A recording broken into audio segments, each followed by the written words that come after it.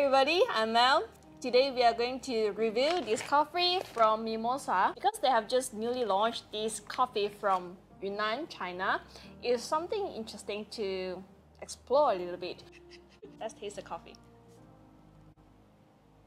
The aroma is a bit brown spice because of the fermentation, and it gives you a bit of the winey alcohol, that kind of feeling.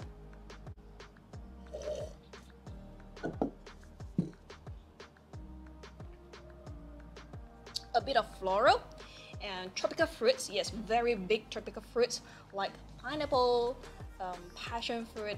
I like the vibrancy, but not too much of the acidity. It's very clean. And tropical fruit, like a bit of guava.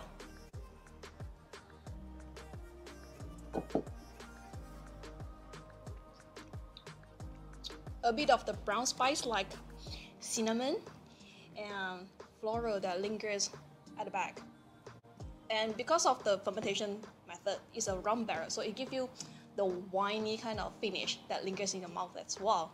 But it's not too overpowering because I don't really enjoy too exotic or too fermented kind of flavors. So this is balanced for my palate.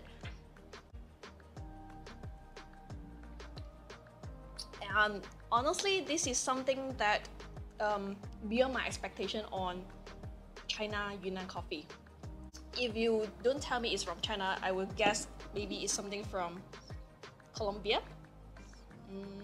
Yeah, pretty good coffee to enjoy. If you're interested to have a taste of this coffee, don't worry, you don't have to travel out to China, or you're not allowed to travel now.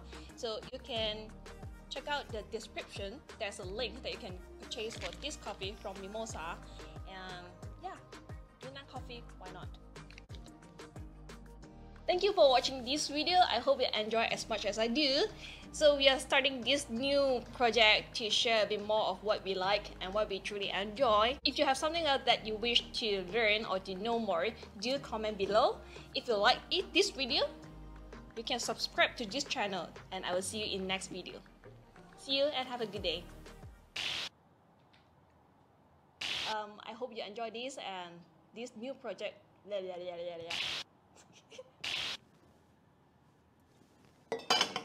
Oops. How to say the word?